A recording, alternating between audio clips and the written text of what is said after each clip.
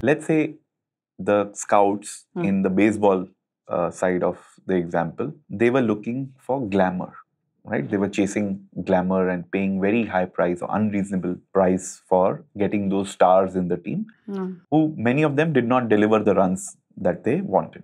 In markets also, you see that people chasing glamour and stocks which have done well, as you said earlier, that chart is going up, so people think it's a good company, let's buy and want to make a quick profit from it. Also, people feel comfortable being with the crowd, herding as we call it, that they feel good to be in the warmth of the crowd. This makes them comfortable, but it doesn't make them get super returns.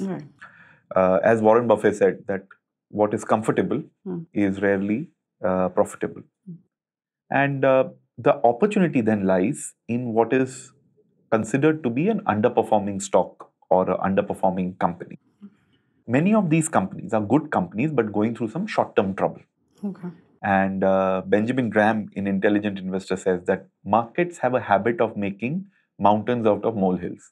Even if there's a short-term trouble for the company, people overreact to it. People take the price down substantially. And then for most of the media or investors ignore such companies because they have not done well, they don't show up in any screeners for them, so on. It is an opportunity to buy some of these companies who, when in some time things get back to normal, the prices and valuations revert to the mean and you make very good gains. In fact, many a times then people chase it to overvaluations also.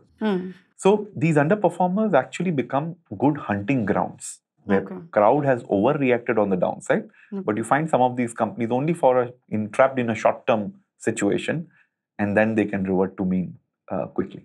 Mutual fund investments are subject to market risk. Read all scheme-related documents carefully.